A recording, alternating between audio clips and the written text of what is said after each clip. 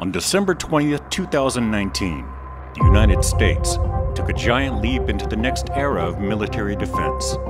Recognizing the threat to U.S. national interests, a new force was established to protect our freedom to access and operate in space, the United States Space Force.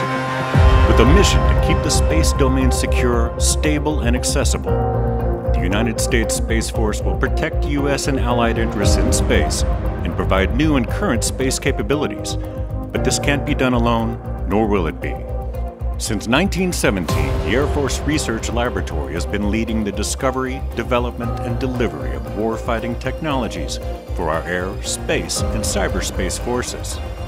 Already on board, AFRL is continuing to provide the technology and resources necessary to help the United States Space Force build a comprehensive military advantage in space.